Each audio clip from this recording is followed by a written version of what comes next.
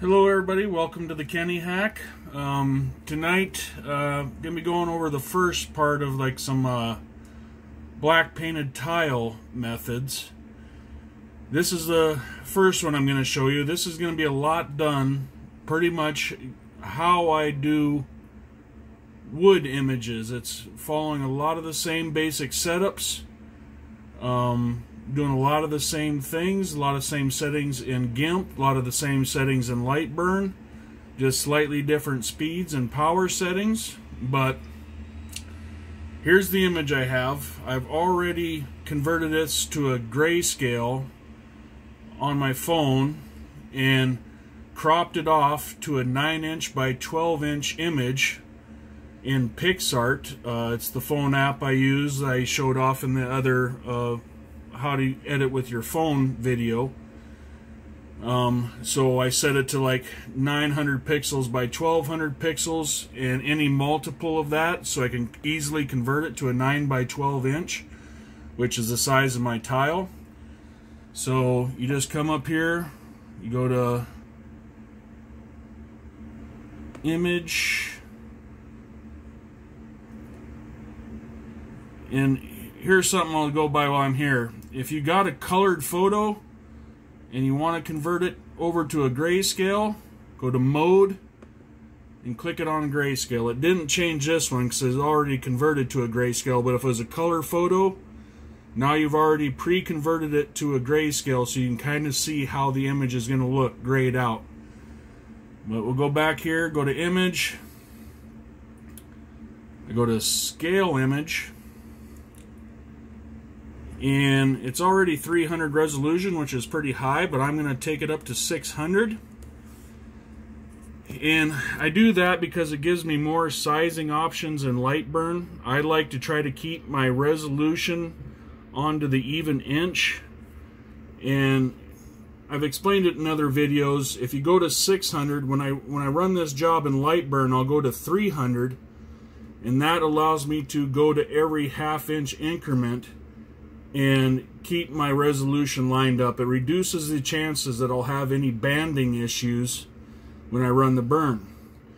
So I set it to 600, and I think also when you drag this into Lightburn, having that higher resolution, I think it might help when I use the newsprint dither. I think having that higher resolution set into the image allows the newsprint dither to get a finer dither pattern than if you bring it, like the coarser you bring it in, the coarser the newsprint is going to be. So if you already set it to that super high resolution, and 600 seems to be about as high as I need to go. I've tried 900, I've tried 1200. It just makes the file size ridiculously big, and these little diode lasers have a tough time trying to process an image that size. It's just, it seems like 600 was as high as I need to go, and I'm going to cut it in half to 300. So we're here. I'm going to go to inches, and I'm going to be burning on the y-axis, so I want my width to be exactly 9 inches. Now, if this 12 inches had been a little bit off, I wouldn't have worried about it. That's just going to overlap the tile, and it won't cause any banding issues if that doesn't exactly line up. But the width, like if I had like 300 resolution in here, what the native was, and I sent it over to Lightburn, and I set Lightburn to run at 254 resolution, when the computer tries to adjust between 254 and 300, it'll shift some pixels off and just start deleting some lines and shifting things around to try to get it all to line up. And that's when you'll start seeing these bands come across your workspace. It'll be like little dark bands cutting across.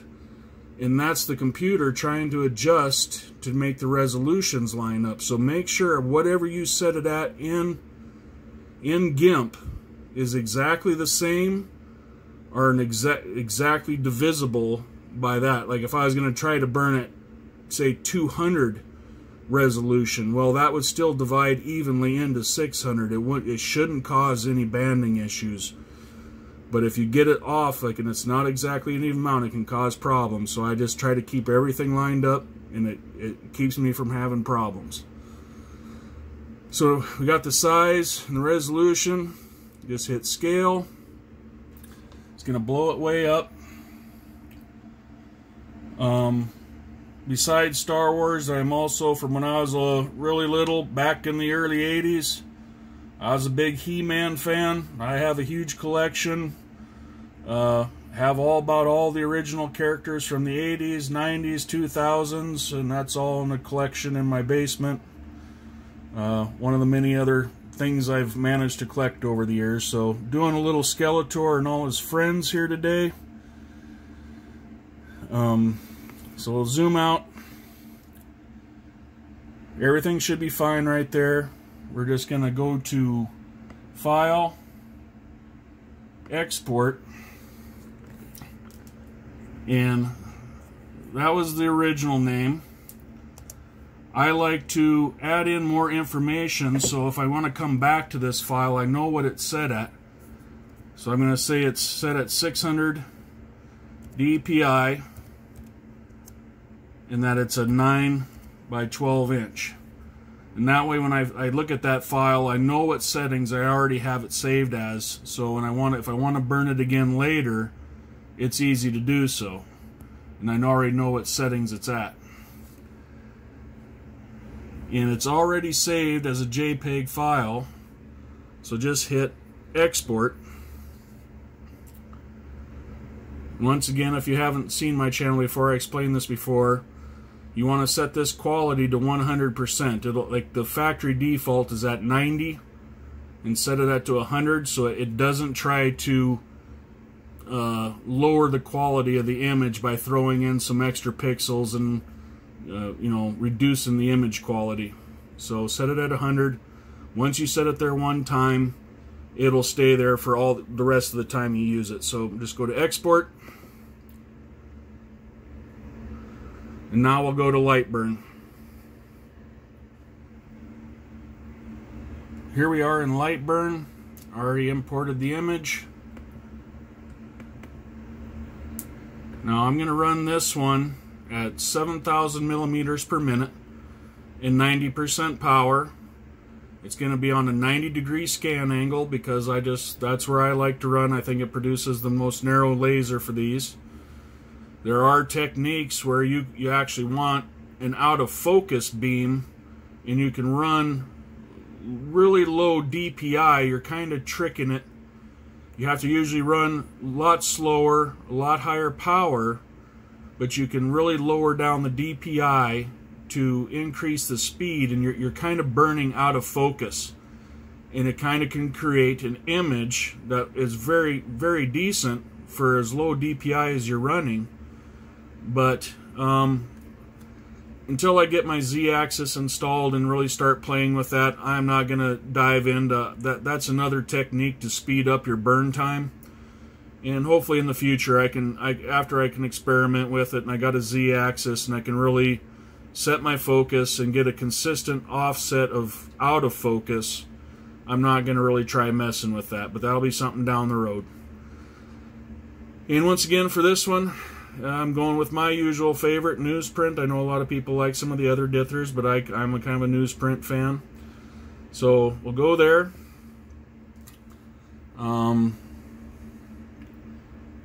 Go to Shape Properties. Now, my normal settings is I go to 1.35 on wood. Oop, that's 135. That'll be really dark. Since I'm going to be, something I almost forgot, sitting here making a video, forget to put in the right settings. Wanted to make sure that negative image is clicked, because we're burning on black tile, so we want to actually burn the white space out and leave the black. So you got to make sure you got it inverted. And so back to here.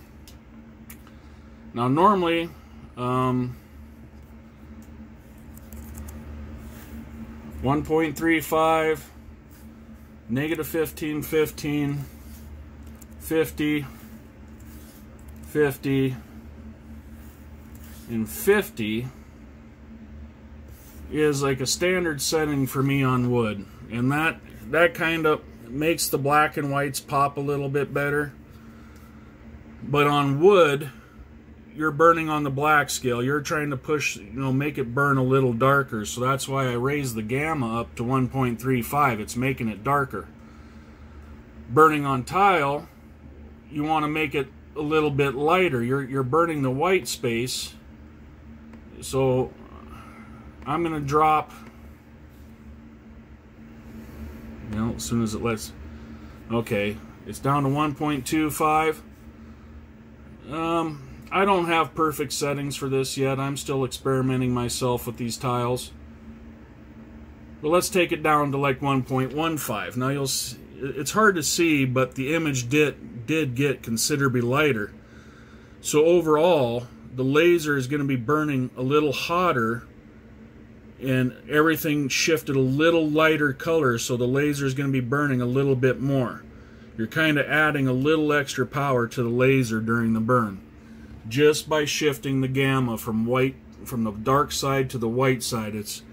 That's kind of things you got to think about when you're putting in your settings. Is like, if you're really trying to optimize your speed and power, you can help the laser out just by, if you shift the image to the darker side or to the lighter side and giving it a little extra power that way without actually changing any of the power settings. You can do it just in the image. But you want to make sure that you don't go so light that everything turns white and you won't get any shading in there. So you just got to be careful on how much you do it. You can zoom way in here, and you can see it's still on a grayscale. It's not super dark or all pure white. That's what we're staying away from, is pure white and pure black. And we'll see. This might show it a little better. It actually will show a little bit of the dithering pattern. We'll go to the preview. That did not work.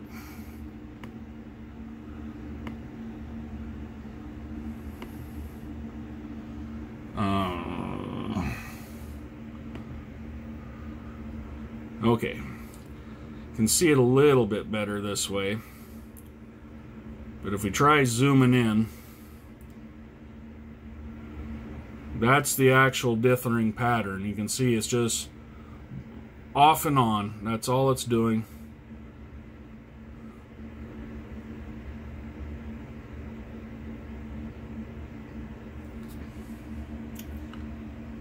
And we're gonna, this one's gonna take right around 2 hours for a 9x12. And that's not bad production for a little diode laser, Whether or not you got a client that's going to be willing to pay like maybe $50, $60 for a piece like this, that's up to your market. And people might want to pay that, probably not for a Skeletor image, but if it's a family portrait, a little something more personalized, it might be something they're willing to pay $60 for. And now you're getting like $20 plus per hour for your laser time, and you're making good money with it. Not everything, I'm kind of more along the lines, I'd rather sell a few items at good profit margin than have to spend all my time cranking out a bunch of things just to make like $1 a piece. I'm not into mass production. I'm into few custom order pieces that have decent profit margin. That's kind of my business strategy. I'm not into mass production. This is just a hobby for me that kind of keeps paying for itself. So I don't need to crank out 1,000 pieces to make money. I'm just trying to break even selling a few pieces at good profit margin. So everything's kind of set. I'm just going to get the tile lined up, kind of in like I've showed in other methods. I'll get it profiled around. I'll hit the shift frame key and make sure the laser draws around the perimeter and has everything framed in good. I'm going to get the camera set up to do a time lapse on the burn. so we can see if like the projected time actually matches what it actually does, and just that little over 2 hour mark. And we'll catch it back after the burn's over and see how it turns out.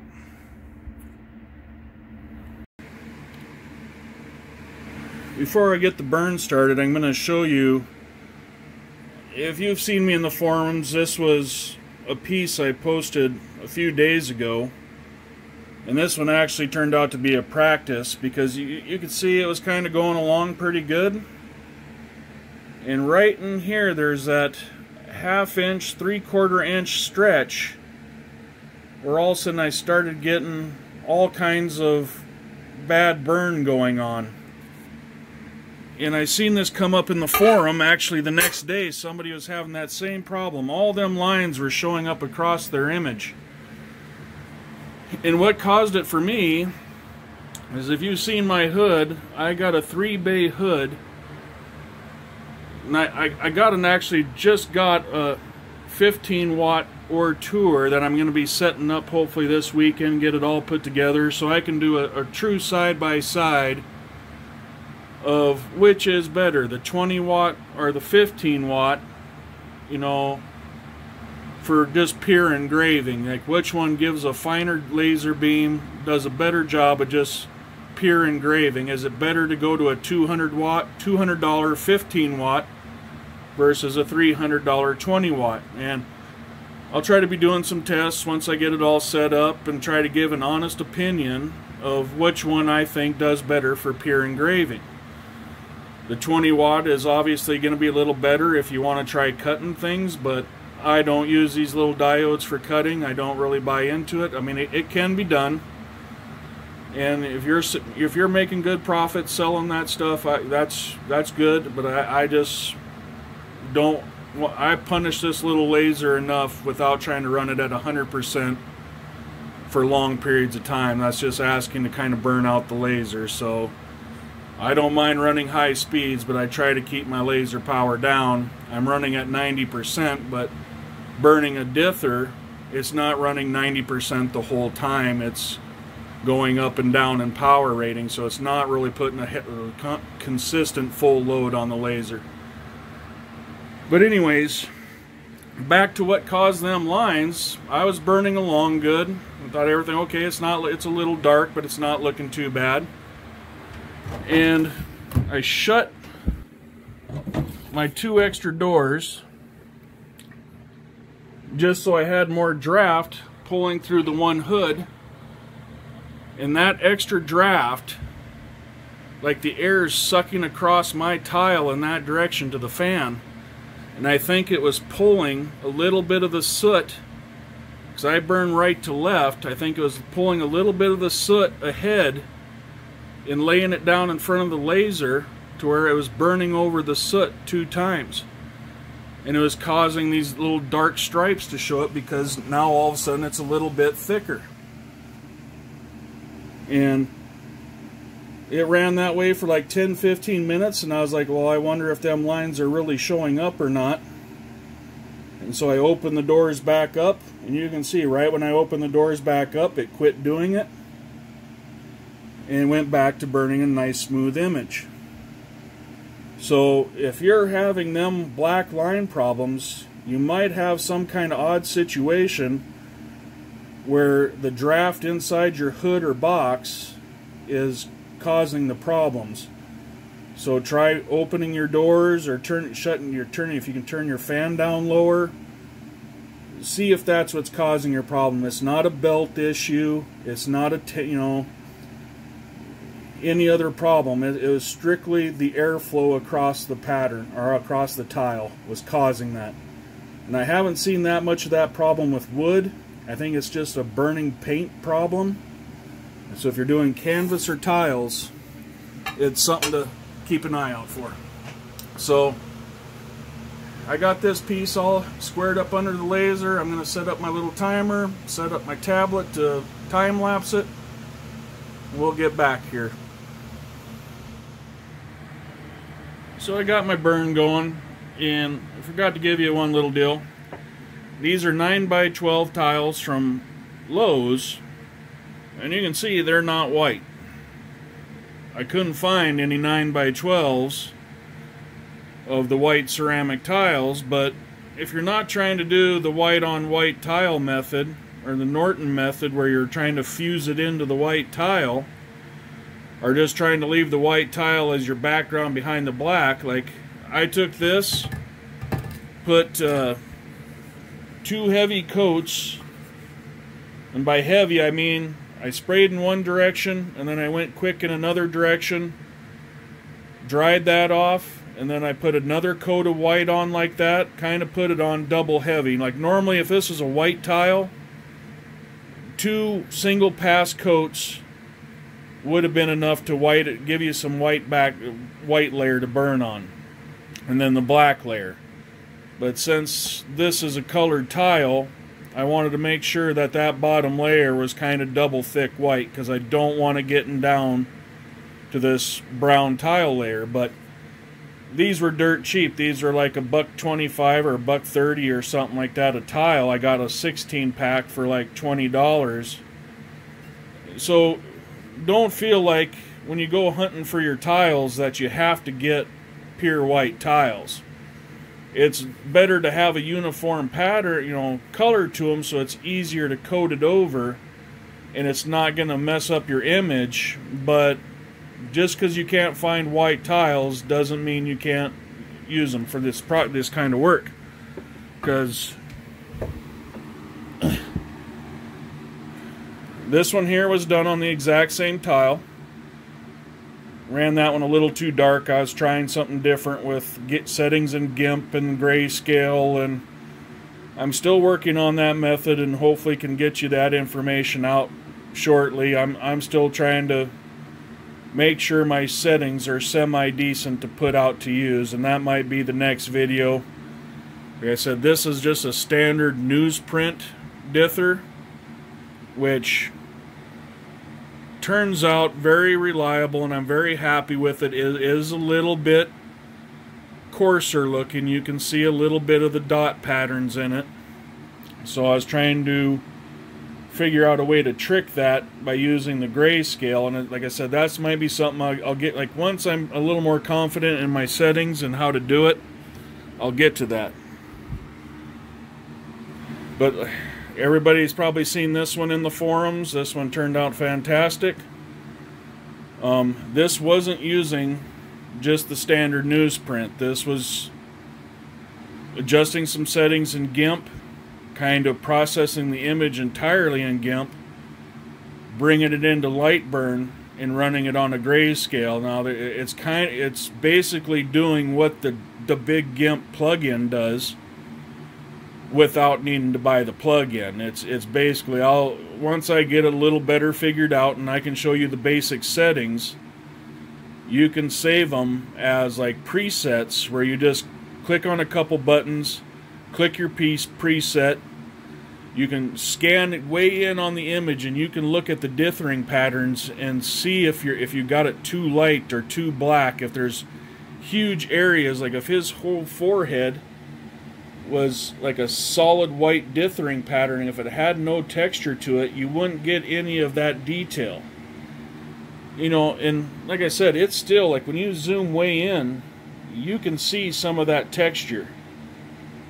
But, who's gonna get up 4 inches away?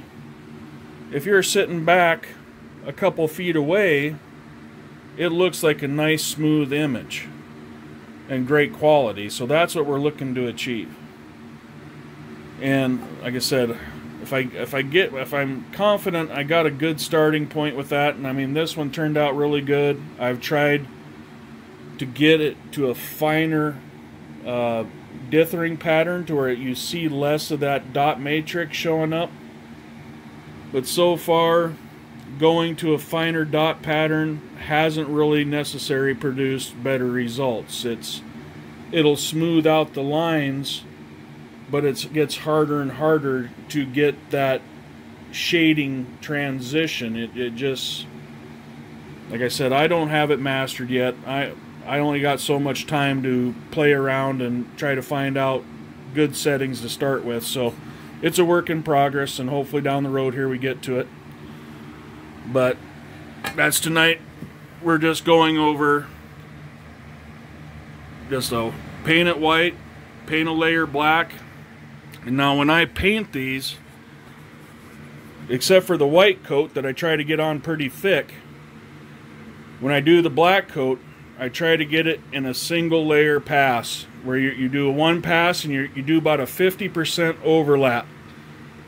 And like you should be like constantly filling in that leading edge as you're working down. Like when I first tried these painted tiles, I'd do one coat horizontally and then I'd put another coat on vertically, because I was so worried about trying to get an even coat of black. But that was doubling the thickness of black, which made me have to cut my speed in half. And so like the first few ones I tried, I was running at about 4,000 millimeters per minute, and usually still having to run like 80% power to get through that thick layer of black. So the trick to doing black tiles and trying to get a decent production time out of it is trying to get your method down to where you can paint on that black lead layer nice and even in a single pass, as thin as you can get it. And the thinner and evener you can do it, the faster and lower power settings you can run. And if you watch my channel, you know I'm all about speed. You know, it's how do I get maximum production time out of these little diodes. And if you really want to make money with these little diodes, it's figuring out how to run at the maximum speed you feel comfortable running. Now, for some people that might be 3,000, what the manufacturer says to go to. For some people, they've told me that they don't like going over 6,000. For me, I go up to 9,000. But not every method can do that speed anyways. This laser just doesn't have the power to burn through that layer of paint up at the 9,000 speed. It'll turn out a really dark image. You know, it can kind of do it, but just you'll lose a lot of the finer shading details. So find out what your maximum speed you feel comfortable running, and try to set your power levels to match that speed. If you don't want to go over 3,000, run all your test patterns at 3,000 and keep stepping up your power until you get the quality you want. And then that's your number. You can run every job at 3,000 and maybe just change your power settings, whether you're on wood, tile, you know, whatever you're trying to do. But, you know, that's how you got to maximize your profitability time, and running your laser is something you have to charge to your clients. So find that maximum speed that you're comfortable with and you think your machine is running good at, and try to figure out what power you can run at to maintain that speed and increase your productivity. You know, there's a big difference between churning out a set of coasters in 3 hours versus putting out a set of coasters in 45 minutes or an hour. You know, you're only going to be able to charge so much for a set of coasters. So if you can cut your laser time by a third, down to a third of the time, well, that's quicker. You'll be able to pay for this laser. And like for me, I'm set up where I could run 3 lasers at one time, all in one hood. And if I got certain methods that I can get $20 an hour for one laser, well, if I had 3 of them running, which I don't even know if my computer could handle that processing power, I don't know. Be curious myself. But if I had 3 of them running, if I set up a small print farm of 15-watt diodes and I was getting $20 an hour for them, well, if I'm getting $60 an hour for all 3 running, now you're at a competitive price of what the CO2 lasers charge. They, in general, in the forums, most of them say they charge $1 a minute. And that's for, I mean, not the K40 prices, them are only $300, but they have half the working size working bed area of what these diodes do. They can only do about an 8 by 11. So this piece of tile wouldn't even fit in a K40. I'd have to shrunk the image down to fit it in a K40. But it's plenty of room for these diode frames. These open frames allow for a lot bigger area. But if I had a single 50-watt laser that costs $1,500 for one of the Chinese versions, and only getting $1 a minute, well, if I had 3 15 watts set up at $200 a piece, and I spent about $200 on my hood and the table, this is really is a very, it's probably about $250, I think, if I remember right. Still have the whole setup under $1,000, and if I've optimized my time and what projects I'm making to where I'm maximizing the profitability of this machine, I can compete with the CO2 prices just by setting up a mini print farm with cheaper machines. So it's a different kind of business model. If you're doing just nothing but engraving, cutting speed, you're never going to be able to keep up with the CO2s. So if you're, and price wise, I've never tried cutting. I don't know the time frame it would take and how much time you're putting on your laser to cut. But for pure engraving, there are techniques I'm doing that I'm getting up to like $20 an hour for my little diode. And some things I do, I actually get more than that. Some of my good sellers, I'm keeping them to myself, but you know, I got to try to make a little money somewhere along the line. But it's just a different business plan to look at, and what fits your capabilities, because these diodes are far simpler to set up, run, and maintain than the CO2s. The CO2s take a lot more maintenance, a lot more mechanical know-how of mirror alignments, getting your chillers set up, keeping making sure it's not too cold, not too hot for the laser. So that's what steered me away from the CO2s when I first got into the laser work. Was just the diodes seemed so much simpler to start off with. They just put them together. The hardest part is putting them together, and that takes a half hour. And then with a little basic know-how, I was burning my first image within an hour of opening the box. So they're very simple to get going. And that's kind of why I started off with the diodes. I want to learn how to run these before I stepped up to a CO2. Anyways, that's enough hearing me jabber. I'll jump back here at the end, and we'll see how this one turns out.